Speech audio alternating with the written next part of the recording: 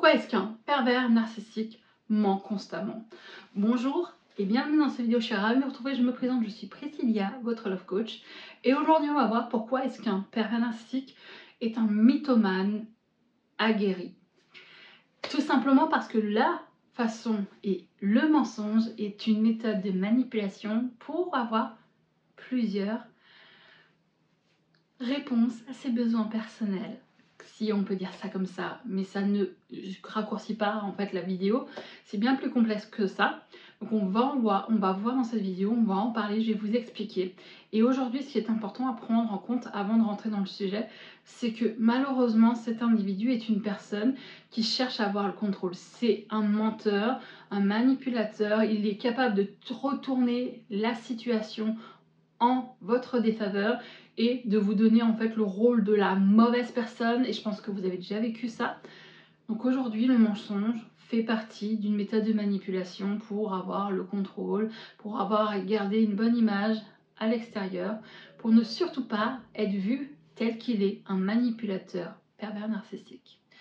Aujourd'hui, le mensonge, c'est quelque chose qu'il utilise pour vous déstabiliser, pour vous contrôler, mais aussi contrôler les autres. Lorsque vous êtes face à une personnalité narcissique, ce mensonge, je vous dis en fait que, à force, qu'il utilise très souvent dans ce qu'on appelle le gaslighting, cette façon, mais non, c'est pas de ma faute, c'est toi qui m'as poussé à bout, tu m'as frappé en première, ou si tu n'avais pas fait ça, on n'en serait pas arrivé là. Donc aujourd'hui, le fait de mentir, de retourner la situation dans un sens inverse et de se dédouaner, de se victimiser, de se faire passer pour la victime, alors que c'est lui qui vous a fait du mal, c'est un mensonge, c'est une manipulation, c'est une façon de contrôler et de ressortir en fait vainqueur, même si c'est lui qui s'est comporté comme un goujat, un connard. Et n'oubliez pas que ces individus-là ne peuvent pas changer. Oui, mais au début, il était... Non. Au début, il n'était pas comme ça parce qu'il vous a en fait manipulé pour vous avoir dans ses mailles, dans ses griffes. Donc aujourd'hui, ce qui est important, c'est que le mensonge, c'est une façon en fait aussi au niveau du public de raconter des choses à votre famille, à vos amis, de vous dire et de dire que vous avez eu tel et tel comportement, que vous avez été violente avec lui, que c'est vous la personne toxique, etc. Juste au moment où vous allez en fait être dans cette situation où tout le monde va vous pointer, si je puis dire, du doigt. Donc aujourd'hui, la façon en fait qu'il a de retourner la situation, c'est tout simplement en fait pas seulement pour se dédouaner, mais surtout être encore adulé, avoir du monde autour de lui, parce que le pervers narcissique a besoin d'exister, a besoin d'être à la place de j'ai besoin d'être admiré. Le mensonge est aussi un moyen de contrôler les autres pour obtenir ce qu'il veut des autres. Donc aujourd'hui, il va mentir, il va dire les choses, il va être dans un sens pour que, je vais vous donner un exemple, un comportement qu'une personne en fait m'a expliqué. Cette personne-là est allée raconter des mensonges aux parents de cette jeune femme. Et en fait, il disait qu'elle a insulté tout le monde, qu'elle a parlé mal, qu'elle parle mal à ses enfants, qu'elle est violente. Et en fait, ce qui est fait, en fait, même si c'était pas vrai, ça a été fait pour une seule et unique raison. Briser l'image, en fait, de la personne, la victime, pour qu'elle soit vue comme une mauvaise personne, une folle, quelqu'un de toxique, et que lui en fait se dédouane, soit vu en fait comme le pauvre petit ange qui subit les atrocités de la personne qui est en réalité la victime. Donc aujourd'hui, il va en fait attirer l'attention par le biais des mensonges, de colporter des ragots, des fausses histoires, pour pouvoir tout simplement en fait faire en sorte que oh mon pauvre chéri, oh elle est méchante avec toi, et en fait ça va réveiller des conflits, ça va réveiller chez vous aussi un sentiment d'injustice, mais vous allez vous dire mais c'est pas vrai, je n'ai jamais fait ça, je ne l'ai jamais frappé, je n'ai jamais dit ça, pourquoi est-ce qu'il dit ça? Mais tout simplement en fait parce que, comme je l'ai dit juste avant, il veut en fait avoir le bon rôle, il veut en fait être adulé, il veut surtout qu'on ait une bonne image de lui, tout simplement. Le mensonge, c'est une façon aussi de manipuler, c'est une façon d'obtenir ce qu'il veut de vous, des autres, et de faire en fait en sorte que en fait, les gens se rangent de son côté. Pourquoi? Parce que justement, le PN a besoin des autres pour exister. Il a besoin d'être valorisé, d'être le centre de l'intention. Et le fait qu'en fait, vous, il va en fait vous pousser psychologiquement à bout, vous faire croire qu'en fait, vous lui avez porté un coup. Et au fil du temps, à force de vivre des phrases, mais c'est toi qui m'as frappé en premier, tu te souviens plus, t'es folle, mais tu réfléchis plus, tu tournes pas rond, faut que tu te fasses soigner, t'es schizo, etc. Tout simplement en fait pour vous faire vous croire que le problème en fait vient de votre mental et que vous êtes folle alliée, que vous ne tournez pas rond au niveau de votre façon de voir les choses, et en fait vous allez dire mais je l'ai pas tapé, vous allez vous poser la question, vous allez avoir du mal en fait à vous fier à votre propre jugement, à votre propre vécu, et c'est ce qu'on appelle un peu le gaslighting. Et le fait de mentir en fait par rapport à votre personnalité, de mentir comme quoi vous avez été violente, comme quoi vous avez été agressif, comme quoi vous avez fait telle et telle action, ou si lui en fait il vous a frappé, il va vous faire passer pour le bourreau.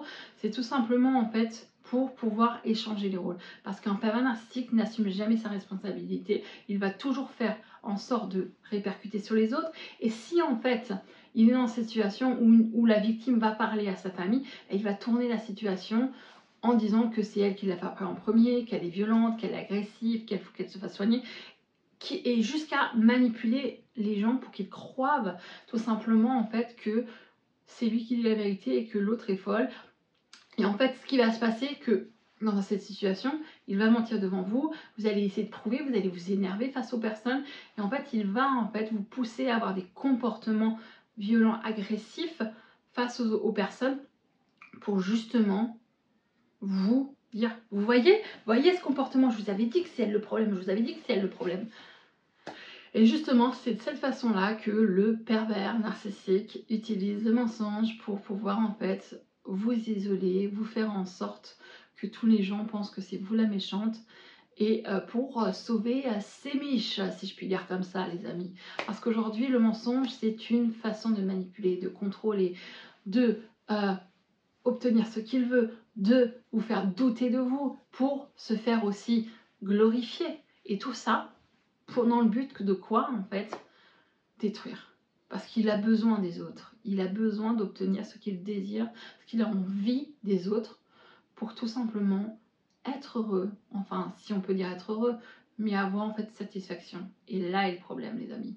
Parce qu'aujourd'hui, cette relation, cette personnalité ne peut pas changer. Et c'est malheureusement l'impact que vous allez vivre au quotidien dans cette relation, mensonge, manipulation, destruction mentale, parfois violence physique, violence verbale, émotionnelle.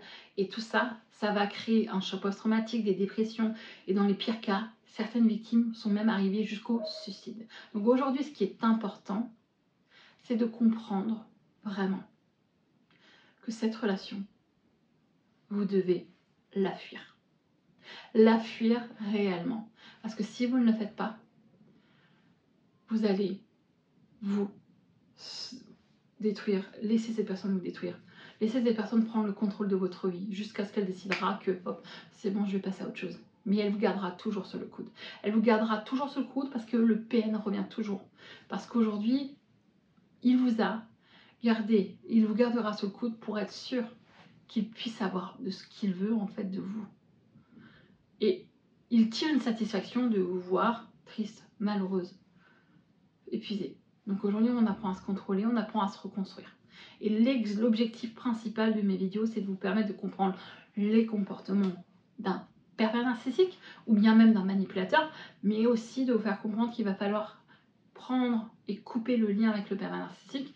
Je sais que c'est compliqué, que ça demande beaucoup de travail quand on vit avec, quand on a des enfants avec, mais pour sauver votre santé mentale et physique, et aussi permettre à vos enfants de grandir dans un foyer beaucoup plus sain, je vous conseille déjà de faire en sorte de vous renseigner auprès d'assistante sociale, d'expliquer la situation, d'aller chez votre médecin pour avoir une preuve comme quoi si vous avez des violences physiques, violences psychologiques, psychiatriques, etc.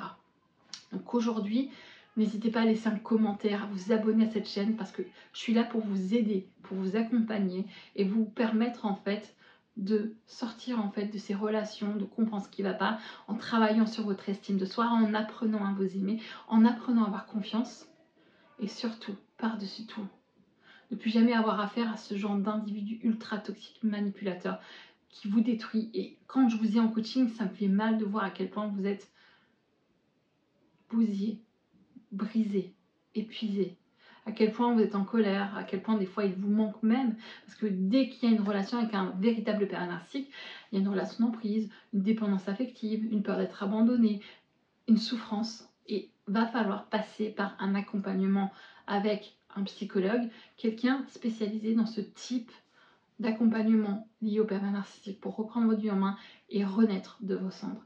Et c'est pour ça que je vous propose aussi d'intégrer mon groupe WhatsApp qui s'appelle Renaissance, et vous trouverez le lien dans la barre de recherche. N'hésitez pas aussi à vous abonner, à liker cette vidéo. Et quant à moi, les amis, je vous dis bye bye et merci pour vos likes, merci pour vos abonnements, merci de faire grandir cette communauté. Bye.